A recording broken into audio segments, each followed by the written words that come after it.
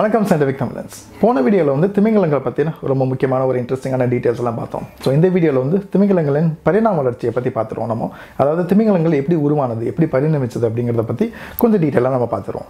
So இப்போ இருக்கிற ஒரு ஃபாசில் எவிடன்சஸ், அதாவது தொல்லுயிர் எச்சங்களை வச்சு பார்க்கறப்போ முதல் திமிங்கலங்கள் வந்து நிலத்துல வாழ்ந்ததாக, அதாவது 4 கால்ல இருந்து நம்மளோட நிலவாழ் உயிரினங்கள் மாதிரி நடந்திருக்கு அப்படிங்கறத பத்தி நமக்கு தெரிய வருது. அதாவது பாத்தீங்கன்னா ஈயோசின், அதாவது ஒரு 5.5 கோடி வருஷங்களுக்கு முன்னாடி ஆரம்பித்த ஒரு வேல் எவல்யூஷன், அதாவது திமிங்கலங்களின் பரிணாம வளர்ச்சி வந்து கிட்டத்தட்ட ஒரு 3 கோடியிலிருந்து 2 கோடி வருஷம் வரைக்கும் தொடர்ந்து வந்திருக்கு. அதாவது பார்த்தீங்கன்னா கிட்டத்தட்ட ஒரு 2 கோடி வருஷங்களுக்கு உள்ளாவே ஒரு நிலவாழ், அதாவது நிலத்தில் வாழும் ஒரு 4 காலில் நாய் மாதிரி ஓடும் ஒரு விலங்கினம் வந்து கடலுக்கு சென்று இந்த உலகின் மிகப்பெரிய உயிரினமாக பரிணமிச்சிருக்கு. ஸோ இதுக்கு வந்து எடுத்துக்கிட்ட டைம் பார்த்தீங்கன்னா 2 கோடி வருஷங்கள் தான். பரிணாம வளர்ச்சி, அதாவது எவல்யூஷனரி டைம் பீரியட்னு சொல்லுவாங்க. இந்த பரிணாம வளர்ச்சி வந்து ரொம்ப ஸ்லோவாக நடக்கக்கூடிய ஒரு விஷயம். ஸோ இந்த பரிணாம வளர்ச்சியிலே பார்த்தீங்கன்னா இந்த வேல் எவல்யூஷன் அப்படிங்கிறது பார்த்தீங்கன்னா ஒரு மிகப்பெரிய முக்கியமான ஒரு டிரான்ஸ்ஃபர்மேஷன் ஈவெண்ட். அதாவது மிக குறுகிய காலகட்டத்தில் ஒரு இவ்வளோ பெரிய ஒரு டிரான்ஸ்ஃபர்மேஷன் நடக்குதுன்னு பார்த்தீங்கன்னா இது வரைக்கும் நம்ம வாழ்ந்துட்டு இருக்கிற அனிமல்லேயே முக்கியமானது வந்து திமிங்கலங்கள். ஸோ இந்த திமிங்கலங்களின் முன்னோர்கள் எல்லாமே இந்த நிலத்தில் வாழ்ந்ததுக்கான ஆதாரங்கள் இருக்கு. ஏற்கனவே ஒரு வீடியோவில் வந்து டைனோசர்களின் அழிவை பற்றி பேசணும். அதாவது 6 கோடி வருஷங்களுக்கு முன்னாடி ஒரு பெரிய ஒரு ஆஸ்டிராய்டு, அதாவது ஒரு எரிக்கல் மோதினத்தில் டைனோசர்கள்லாம் அழியுது. ஸோ அதுக்கு முன்னாடி வரைக்கும் பார்த்தீங்கன்னா அந்த ஏஜ் ஆஃப் டைனோசர்ஸ்னு சொல்லுவாங்க. ஸோ அதுக்கு முன்னாடி பார்த்தீங்கன்னா ஒரு ரெப்டைல்ஸ் தான் நிறையா டாமினட்டான ஒரு அனிமலாக இருந்தது. ஸோ இந்த ரெப்டைல்ஸ்லாம் அழிஞ்சு போனதுக்கப்புறம் என்ன ஆகுது அப்படின்னா பாலூட்டிகள். ஸோ அது வரைக்கும் 6 கோடி வருஷங்களுக்கு முன்னாடி வரைக்கும் சின்னதாக ஒரு எலி சைஸில் இருந்த பாலூட்டிகள் வந்து அதுக்கப்புறம் ஒரு நிஷ் ஓப்பன் ஆகுது, ஒரு பெரிய வாய்டு ஓப்பன் ஆகுது. அதாவது டைனோசர்கள் இல்லாத இடத்துல வந்து அதனால பெரிய அனிமலாக ஒரு பெரிய உயிரினமாக பரிணமிக்க முடிஞ்சது. ஸோ இந்த மேமாலியன் எவல்யூஷன், அதாவது பாலூட்டிகளின் ஒரு பரிணாம வளர்ச்சி வந்து அதுக்கப்புறம் தான் ரொம்ப ஒரு ஹை பிச்சில் ரொம்ப வேகமாக நடக்க ஆரம்பிக்குது. ஸோ இந்த ஈயோசின் பீரியடில் தான் இந்த வேல்ஸோட முன்னோர்கள் எல்லாமே வாழ்ந்திருக்காங்க. ஸோ இது எப்போ நமக்கு தெரிய வருது அப்படின்னா ஒரு 1966 வந்து லீக் வேன் வேலன் அப்படின்னு சொல்லிட்டு ஒரு சிட்டி ஆஃப் சிகாகோவில் சேர்ந்த ஒரு பேலியன்டாலஜிஸ்ட், ஒரு தொல்லுயிர் ஆராய்ச்சியாளர் என்ன பண்ணுறாரு அப்படின்னா ஒரு ஆர்கியோசீட்டஸ் அப்படின்னு சொல்லிட்டு ஒரு வேலோட ஆன்சிஸ்டர், அதாவது ஒரு வேலோட முன்னோர்கள், அதோட தலை, அதாவது ஸ்கல் எடுத்து வந்து ஆராய்ச்சி பண்ணி பார்க்குறாரு. ரொம்ப ஆராய்ச்சி பண்ணி பார்க்குறப்போ அந்த ஆர்கியோசீட்டஸ் அதோட பற்கள் வந்து பார்க்குறப்போ ஹூஃப்ட் அனிமல்ஸோட பற்கள் மாதிரி இருக்கிறத வந்து அவர் பார்க்குறாரு. ஸோ அதுக்கு முன்னாடி வரைக்கும் நிறையா அது ஆர்கியோசீட்டஸ் நமக்கு வந்து வேல்ஸ் வந்து நிலத்தில் வாழ்ந்ததுன்னு நமக்கு தெரியும். ஆனால் ரொம்ப டீட்டெயில்டான ஆராய்ச்சிகள் எதுவுமே அதுக்கு முன்னாடி வரைக்கும் வரல. ஸோ இவர் தான் முதலாக அதோட பற்கள் பார்க்குறப்போ நிலவாழ் உயிரினங்கள், அதாவது ஜிராஃப், கேமல், ஒட்டகங்கள் மாதிரியே, ஒரு ஹிப்போபொட்டமஸ், நீர் யானைகள் மாதிரியே அதோட பற்கள் இருக்குது அப்படிங்கிறத கவனிக்கிறாரு. அதுக்கப்புறம் இப்போ பார்த்தீங்கன்னா நிறையா ஆராய்ச்சி செய்கிறாங்க. அதுக்கப்புறம் போய் பார்த்தீங்கன்னா முக்கியமாக 1970 80 தான் ஒரு முக்கியமான ஒரு மெயினான ஒரு ரிசர்ச் நடக்குது. இந்த ரிசர்ச் அது வரைக்கும் மக்களுக்கு தெரியும், அதாவது விஞ்ஞானிகளுக்கு தெரியும். இந்த ஆர்கியோசீட்டஸ் எல்லாமே எங்கே நிறைய கிடச்சிருக்கு அப்படின்னு பார்த்தீங்கன்னா நம்ம இந்தியா, பாகிஸ்தான், குஜராத் அந்த ஏரியாவில் தான் நிறைய கிடச்சிருக்கு. ஸோ அதுக்கு முன்னாடி வரைக்கும் அவங்களால அந்த இடத்துல போக முடியல. பார்த்தீங்கன்னா நிறையா ஒரு பொலிட்டிக்கல் இன்ஸ்டெபிலிட்டி, அதாவது நிறைய பொலிட்டிக்கல் பிரச்சனைகள்லாம் இருந்தது. ஸோ இந்த 1970 80 பார்த்தீங்கன்னா இந்த பாகிஸ்தான் நாட்டுக்கு வந்து பார்த்தீங்கன்னா நிறைய எக்கனாமிக் டெப்ட்ஸ் இருந்துச்சு. அதாவது நிறைய அமெரிக்காவிலேருந்து நிறைய கடன்கள் வாங்கினதுனால அந்த அமெரிக்காவுக்கு வந்து நிறைய கடன் பட்டு இருந்த நேரத்தில் என்ன ஆகுது அப்படின்னா இந்த கடனை வந்து நேரடியாக வசூல் செய்ய முடியாது.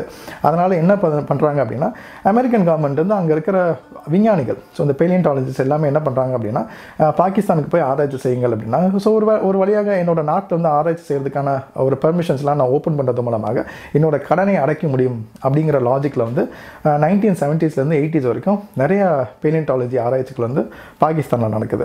அப்படி பார்க்குறப்போ நிறைய பெர்மிஷன் தோண்டி பார்க்குறப்ப தான் நிறைய ஃபாசில்ஸ் கிடைக்குது, நிறைய தொல்லுயிர் எச்சங்கள் வந்து கிடைக்குது. அது ரொம்ப முக்கியமானது பார்த்தீங்கன்னா இந்த தெத்திஸ் அப்படின்னு சொல்லிட்டு ஒரு சீவே, நம்ம இதுக்கு முன்னாடி அட்லாண்டிக் ஓஷன்லாம் உருவாகிறதுக்கு முன்னாடி தெத்திஸ் அப்படின்னு சொல்லிட்டு ஒரு கடல் வழி ஒன்று இருந்தது.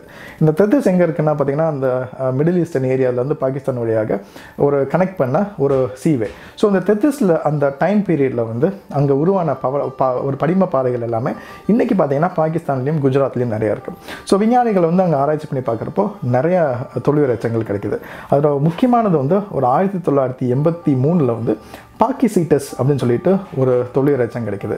இந்த பாக்கிசீட்டஸ் எது அப்படின்னு போய் பார்த்தீங்கன்னா அதோட தலை பார்த்தீங்கன்னா ஒரு ஆர்கியோசீட்டஸ், அதாவது நம்ம வேல்கள், நம்ம திமிங்கலங்களோட முன்னோர்கள் அதுக்குள்ள ஒரு தலை மாதிரியே இருக்குது, நீளமான தலை. இன்னும் ரொம்ப முக்கியமான ஒரு விசித்திரமான விஷயம் பார்த்தீங்கன்னா அதோட உடல் வந்து திமிங்கலம் மாதிரியே கிடையாது. அதோட உடல் பார்த்தீங்கன்னா சாதாரணமாக ஒரு மான் மாதிரினா உடல் பார்த்தீங்கன்னா ஒரு ரொம்ப சின்னதாக நாய் சைஸில் தான் இருக்கும். அதோட முதுகெலும்பும் இருக்கும், அதுக்கு 4 நல்ல ஃபுல்லி ஃபார்ம்டு லெக்ஸ் இருக்கும், நிறைய லிம்ஸ் இருக்கும், 4 கால்கள் இருக்கும். ஸோ அந்த பாக்கிசீட்டஸ் எதுன்னு போய் பார்த்தீங்கன்னா கிட்டத்தட்ட ஒரு 5.5 கோடி வருஷங்களுக்கு முன்னாடி நிலத்தில் வந்து 4 காலில் தாவி ஓடி இருக்கிற அனிமல். ஆனால் பார்த்தீங்கன்னா ஒரு வேலோட கேரக்டரிஸ்டிக் வந்து கொஞ்சம் கொஞ்சமாக அதுக்கு இருக்குது. ஸோ இந்த பாக்கிசீட்டஸ்க்கு அப்புறம் போய் பார்த்தீங்கன்னா நிறைய டிரான்சிஷன் ஃபாசில்ஸ் கிடைக்குது. அதாவது ஒரு பரிணாம வளர்ச்சியிலேருந்து ஒரு விலங்குகள் வந்து ஒரு வகையிலேருந்து இன்னொரு வகையாக மாறும் விலங்கினங்கள் வந்து டிரான்சிஷன் ஃபாசில்ஸ் அப்படின்னு சொல்லுவாங்க. ஸோ இந்த டிரான்சிஷன் ஃபாசில்ஸில் பாக்கிசீட்டஸ்க்கு அப்புறம் முக்கியமாக கிடைச்சிருக்கும் கிட்டத்தட்ட ஒரு 48 மில்லியன் வருடங்கள் பழைய இண்டோலயஸ் அப்படின்னு சொல்லிட்டு ஒரு ஃபாசில் கிடைக்குது. இந்த இண்டோலயஸோட ஸ்கெலிட்டன் வச்சு பார்க்குறப்போ அதை பார்த்தீங்கன்னா பார்ஷியலி அக்வாட்டிக், அதாவது அதனால் கடல்லையும் வாழ முடியும், அதே நேரத்தில் வந்து நிலத்திலையும் வாழ முடியும். அப்புறமே பார்த்தீங்கன்னா அதோட ஸ்கல் பார்த்தீங்கன்னா கிட்டத்தட்ட ஒரு மாடர்ன் டே வேல்ஸ் மாதிரியே இருக்குது. அப்புறமேட்டு ஃபார்வர்ட் வாக்கிங், ஹிப்போபோட்டமஸ் அதாவது நீர் யானைக்கு எப்படி நடக்குமோ அதே மாதிரி இதுக்கும் நடக்கக்கூடிய எபிலிட்டிஸ் இருந்திருக்கு. அப்புறமேட்டு பார்த்தீங்கன்னா குஜராத்தில் கட்ச் அப்படின்னு ஏரியாவில் வந்து கட்சிசீட்டஸ் அப்படின்னு சொல்லிட்டு ஒரு ஃபாசில் கண்டுபிடிக்கிறாங்க. அப்புறமேட்டு பார்த்தீங்கன்னா ரொம்ப முக்கியமானது வந்து ஆம்புலோசீட்டஸ் அப்படின்னு சொல்லிட்டு ஒரு ஃபாசில் கண்டுபிடிக்கிறாங்க. இந்த ஆம்புலோசீட்டஸ்க்கு பார்க்குறீங்கன்னா இந்த டிரான்சிஷன், அதாவது இந்த பரிணாம வளர்ச்சியில் வரப்போ அந்த கால்கள் எல்லாமே கொஞ்சம் கொஞ்சமாக சின்னதாக வருது, அதாவது உடல் வந்து சிறியதாக வருது, தலை வந்து கொஞ்சம் நீளமாக வருது. ஸோ ஆம்புலோசீட்டஸில் பார்த்தீங்கன்னா கால்கள் வந்து ரொம்ப சின்னதாக இருந்திருக்கு. அப்புறமேட்டு பார்த்தீங்கன்னா காலில் இருக்கிற அந்த டோஸ், அதாவது நமக்கு வந்து விரல்கள் இருக்குது. ஸோ இது வந்து கொஞ்சம் கொஞ்சமாக ஒரு பேடில், அதாவது நம்ம வந்து போட்டு வந்து ரோ பண்ணுறப்போ ஒரு பேடில் அப்படிங்கிற ஒரு துடுப்பை யூஸ் பண்ணுவோம். ஸோ அந்த கால்கள், அதாவது பாதங்கள் எல்லாமே ஒரு பேடில் மாதிரி ஒரு துடுப்பு மாதிரி மாறி வருது. அப்புறமேட்டு ரோடோசீட்டஸ் அப்படின்னு சொல்லி வருது. ஸோ இந்த ரோடோசீட்டஸ் பார்த்தீங்கன்னா இந்த வகையான உயிரினங்கள் பார்த்தீங்கன்னா கிடைக்க மாடர்ன் டே டால்ஃபின்ஸ் மாதிரியே இருக்குது. ஸோ இந்த ரோடோசீட்டஸ்க்கு அப்புறம் முக்கியமானது வந்து பசிலோசரஸ்ன்னு சொல்லுவாங்க. ஸோ இந்த பசிலோசரஸ் வந்து முதலாக கண்டுபிடிக்கிறாங்க. இது பார்த்தீங்கன்னா கிட்டத்தட்ட நம்ம ஒரு மாடர்ன் டே வேல் மாதிரியே இருக்கும், ஒரு திமிங்கல் மாதிரியே இருக்கும், நீளமான தலை, நீளமான ஸ்னவுட், அப்புறமேட்டு பார்த்தீங்கன்னா பெரிய பெரிய பற்கள் இருக்கும். ஸோ இந்த பசிலோசரஸை வந்து ஈஜிப்ட் அப்படிங்கிற மாதிரி ஏரியாவில் நிறைய கண்டுபிடிக்கிறாங்க. ஸோ முதலாக அந்த பசிலோசரஸை கண்டுபிடிச்ச டயத்தில் வந்து இது வந்து ஒரு டைனோசர், இது வந்து ஒரு ரெப்டைல் அப்படின்னு நினச்சிட்டாங்க. அதனால தான் அதோட பேர் பார்த்தீங்கன்னா பசிலோசரஸ் அப்படின்னு சொல்லுவாங்க. அதுக்கப்புறம் தான் நிறைய ஆராய்ச்சிகள் செஞ்சு பார்க்குறப்போ அது வந்து ஒரு ரெப்டைல் கிடையாது, அது வந்து ஒரு பாலூட்டி வகையை சேர்ந்த இன்றைக்கு திமிங்கலங்களோட முன்னோர்கள் அப்படின்னு கண்டுபிடிக்கிறாங்க. ஸோ அப்புறமேட்டு பார்த்தீங்கன்னா பசிலோசரஸ்க்கு அப்புறமேட்டு பார்த்தீங்கன்னா டோரோடான் அப்படின்னு சொல்லிட்டு ஒரு ஃபாசில் கண்டுபிடிக்கிறாங்க. ஸோ இந்த ட்ரோடான், ஸோ இந்த ஏகப்பட்ட ஃபாசில்ஸ் இந்த தொல்லுயிர் எச்சங்களை வச்சு பார்க்குறப்போ ஒரு டிரான்சிஷன் வந்து ரொம்ப கிளியராக தெரியுது. இதெல்லாம் பார்த்தீங்கன்னா ஒரு படிநிலை வளர்ச்சி அப்படின்னு சொல்லுவாங்க. அதாவது பாக்கிசீட்டஸ்லேருந்து ஆரம்பித்து இண்டோலயஸ், கட்சிசீட்டஸ், ஆம்புலோசீட்டஸ், பசிலோசரஸ், அதுக்கப்புறம் ட்ரோடான் வரப்போ கொஞ்சம் கொஞ்சமாக இந்த ஒரு நாய் போல் ஒரு மான் போல் இருந்த ஒரு விலங்கினங்கள் வந்து கொஞ்சம் கொஞ்சமாக அந்த டிரான்சிஷன் படிநிலை வளர்ச்சி அடைந்து ஒரு முழு திமிங்கலம் மாதிரி இப்போ தோற்றமளிக்குது. ஸோ இதெல்லாம் பார்த்தீங்கன்னா ரொம்ப ஒரு கிளியரான ஒரு ஃபாசில் எவிடன்சஸ் வச்சு பார்க்குறப்போ நமக்கு எல்லாமே தெரியுது. அதாவது நமக்கு தொல்லுயிர் எச்சங்கள் கிடைக்கிறதுனால, இந்த எலும்புகள் கிடைக்கிறதுனால இதை கம்பேர் பண்ணி திமிங்கலங்கள் வந்து ஒரு காலகட்டத்தில் நிலத்தில் வாழ்ந்து அதுக்கப்புறம் கடலுக்கு சென்றது அப்படின்னு நமக்கு தெரியும். ஏன் கடலுக்கு சென்றது அப்படின்னு நமக்கு இன்னும் தெரியாது. உதாரணத்திற்கு ஃபார் எக்ஸாம்பிள் நிறைய ஸ்பெகுலேஷன்ஸ் வேணா இருக்குது. உதாரணத்திற்கு பார்த்தீங்கன்னா நிலத்தில் வந்து உணவு கம்மியாக கிடைத்திருக்கும், இல்லாட்டி நிலத்தில் பார்த்தீங்கன்னா நிறைய ப்ரெடேட்டர்ஸ் இருந்திருக்கலாம். ஒருவேளை கடலுக்கு போனால் தான் நிம்மதியாக வாழ முடியும் அப்படின்னு நினச்சிட்டு கடலுக்கு கொஞ்சம் கொஞ்சமாக சென்று அப்புறமேட்டு ஒரு பரிணாம வளர்ச்சியில் முழுவதுமாக ஒரு அக்வாட்டிக் விலங்கினங்களாக மாறிடுச்சு அப்படின்னு சொல்லலாம். இல்லாட்டி ஜஸ்ட் ஒரு ஆக்சிடென்ட்டாக கடலில் போன விலங்கினங்களை வந்து அங்கேயே செட்டில் ஆகிடுச்சு, அந்த மாதிரி ஒரு இது கூட இருக்கலாம். நமக்கு இன்னும் எப்படி உருவானதுன்னு தெரியுதே தவிர ஏன் கடலுக்கு சென்றது அப்படின்னு நமக்கு இன்னும் தெரியாது. அப்புறம் பார்த்தீங்கன்னா இல்லைக்கு தொல்லுயிர் எச்சங்கள், ஸோ இது வந்து பார்த்தீங்கன்னா ஒரு 1980s 90sலாம் பார்த்தீங்கன்னா தொல்லுயிர் எச்சங்களை பேஸ் பண்ணி தான் பரிணாம வளர்ச்சி நமக்கு என்ன தெரியுது. ஆனால் இன்றைக்கி இப்போ பார்த்தீங்கன்னா பரிணாம வளர்ச்சியோட எவிடன்சஸ் வந்து தொல்லுயிர் எச்சங்களில் மட்டும் கிடையாது, நம்மளோட மரபணு கூற்றுகளே இருக்குது. உதாரணத்திற்கு பார்த்தீங்கன்னா நான் ஏற்கனவே சொன்ன மாதிரி நீர் யானைகளுக்கும் திமிங்கலங்களுக்கும் ஒரு பெரிய ஒற்றுமை இருக்குது அப்படின்னு சொன்னேன் நான். முதல்ல பார்த்தீங்கன்னா மார்ஃபாலஜிக்கலி அதோட எலும்புகளை பார்க்குறப்போ சிமிலாரிட்டிஸ் கொஞ்சமாக தான் தெரியும். ஆனால் ஒரு ஹிப்போபோட்டமஸோட டிஎன்ஏ எடுத்துகிட்டு அதே நேரத்தில் ஒரு திமிங்கலத்தோட டிஎன்ஏ எடுத்துகிட்டு கம்பேர் பண்ணி பார்க்குறப்போ ரெண்டுக்கும் சிமிலாரிட்டிஸ் ரொம்ப ஜாஸ்தியாக இருக்குது. ஸோ இந்த எவல்யூஷனரி ஜெனட்டிக்ஸ்னு சொல்லுவாங்க. இந்த மரபணு கூற்றுகளை வச்சு ஆராய்ச்சி பண்ணி பார்க்குறப்போ எந்தெந்த விலங்குகள் வந்து அதோட மரபணு கூற்றுகள் ஒற்றுமையாக ஒத்து போகுதோ அது அப்படி ஒத்து போனால் அதோட பரிணாம வளர்ச்சியில் வந்து ரொம்ப க்ளோஸர் ரிலேட்டிவ் அப்படின்னு சொல்லலாம். ஸோ இந்த திமிங்கலங்கள் வந்து ஸோ இந்த மரபணு கூற்றுகளை பேஸ் பண்ணி இந்த திமிங்கலங்களோட எவல்யூஷனரி ரிலேஷன்ஷிப் அப்படிங்கிறத நம்மளால பார்க்க முடியும். அதாவது பரிணாம வளர்ச்சி எப்படி நடந்தது அப்படிங்கிறத பார்க்க முடியும். உதாரணத்துக்கு பார்த்தீங்கன்னா நிலவாழ் உயிரினங்களுக்கும் கடல்வாழ் உயிரினங்களுக்கும் நிறைய டிஃப்ரென்சஸ் இருக்குது. அதாவது கடலில் வாழணும்னா நிறைய அடாப்டேஷன்ஸ் தேவைப்படுது. ஸோ இந்த அடாப்டேஷன்ஸ்லாம் எப்படி வந்தது அப்படிங்கிறது வந்து சில ஜீன்களை ஆராய்ச்சி பண்ணி பார்க்குறப்ப நமக்கு தெரியும். முக்கியமான ஜீன் எதுன்னு பார்த்தீங்கன்னா மயோகுளோபின். ஸோ இந்த மயோகுளோபின் அப்படிங்கிற ஒரு மாலிக்யூல் வந்து நம்மளோட உடம்புலையும் இருக்குது, திமிங்கலங்களுக்கும் இருக்குது. ஆனால் அது பார்த்தீங்கன்னா சின்ன சின்ன டிஃப்ரென்சஸ் இருக்கும். ஸோ வேலில் இருக்கிற டிஃப்ரென்சஸ் வச்சு பார்க்குறப்போ டீப் டைவிங், அதாவது கடலுக்கு ஆழமான ஒரு ப்ரெஷர் ஜாஸ்தியான ஏரியாவில் வந்து டைவ் பண்ணுறதுக்கு முக்கியமான ஒரு சேஞ்சஸ் வந்து இந்த மயோகுளோபின் ஜீனில் நம்ம பார்க்க முடியும்.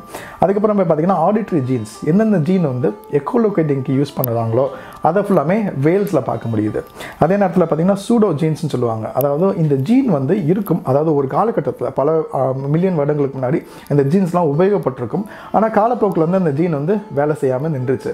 அதாவது நிலவாழ் உயிரினங்களாக இருந்தப்போ நிலத்தில் என்னென்ன ஜீன் வேலை செய்யுதோ அதே நேரத்தில் கடலுக்கு போனதுக்கப்புறம் அந்த ஜீனோட உதவி இல்லாமல் போயிருந்திருக்கும், அதாவது அந்த ஜீன் தேவையில்லாமல் போயிருந்திருக்கும். ஸோ அதனால தான் அந்த ஜீன் வந்து சைலன்ஸ் ஆகிருக்கும், அதாவது அந்த ஜீன் வேலை செய்யாமல் போயிருக்கும். ஆனால் அந்த வேலை செய்யாமல் ஜீன் வந்து உடனே தூக்கி போட முடியாது. அதே நேரத்தில் நம்ம வீட்டில் வந்து பழைய பொருட்களை எப்படி சேகரித்து வைக்கிறோமோ அதே மாதிரி நம்மளோட ஜீனோம்லையும் இதுக்கு முன்னாடி நம்மளோட முன்னோர்கள் யூஸ் பண்ணின ஜீன்ஸ் எல்லாமே நமக்கு யூஸ் ஆகாட்டியும் நம்மளோட ஜீன்னே இருக்கும். ஸோ இந்த சூடோ ஜீன்ஸ் வந்து ஆராய்ச்சி பண்ணி பார்க்குறப்போ இந்த வேல்ஸ் வந்து அதோட டிரான்சிஷன் வந்து மாலிகுலர் லெவலில் எப்படி நடந்தது அப்படிங்கிற விஷயத்தையும் நம்மளால் கண்டுபிடிக்க முடியும். ஸோ பரிணாம வளர்ச்சின்னு பார்த்தீங்கன்னா நிறைய சர்ப்ரைசிங்கான ஸ்டோரிஸ்லாம் நிறையா இருக்கும். சில பேர் வந்து இன்றைக்கும் நமக்கும் குரங்குகளுக்கும் பெரிய டிஃப்ரென்சஸ் இல்லை அப்படின்னு சொன்னாலும் ரொம்ப சர்ப்ரைஸ் ஆவாங்க. அதே நேரத்தில் பார்த்தீங்கன்னா வேல்ஸில் போய் பார்த்தீங்கன்னா ரொம்ப சர்ப்ரைசிங்கான ஒரு விஷயம் அப்படின்னா நமக்கும் பசுக்களுக்கும் உள்ள நெருங்கிய சொந்தம், அதாவது பார்த்தீங்கன்னா நமக்கும் பசுக்கும் எவல்யூஷனரி டிஸ்டன்ஸ் எதுன்னு பார்த்தீங்கன்னா ரொம்ப ஜாஸ்தியாக இருக்கும். ஆனால் பசுவோட நெருங்கிய சொந்தம் எதுன்னு பார்த்தீங்கன்னா இன்றைக்கி கடலில் வாழும் ஒரு வகையான திமிங்கலங்கள் தான் பசுவோட நெருங்கிய சொந்தங்கள். ஸோ இது வந்து ஒரு பரிணாம வளர்ச்சி, அதாவது ஒரு ப்ராட் டைம் ஆஃப் ஸ்கேலில் வந்து பார்க்குறப்போ ரொம்ப விசித்திரமான ஸ்டோரிஸ் நிறையா இருக்குது. மீண்டும் அடுத்த வீடியோவில் இதே மாதிரி இன்னொரு முக்கியமான ஒரு பரிணாம வளர்ச்சியில் முக்கியமான ஒரு இன்ட்ரெஸ்டிங்கான ஸ்டோரியோட உங்களை சந்திக்கும் வரை உங்களிடமிருந்து விடைபெறுவது உங்கள் நிர்மல். இந்த வீடியோ உங்களுக்கு ரொம்ப பிடிச்சிருந்ததுன்னா இந்த வீடியோவை லைக் பண்ணுங்கள், உங்கள் ஃப்ரெண்ட்ஸுக்கு ஷேர் பண்ணுங்கள். சயின்டிஃபிக் தமிழ் சேனலுக்கு மறக்காமல் சப்ஸ்கிரைப் பண்ணுங்கள். நன்றி, வணக்கம்.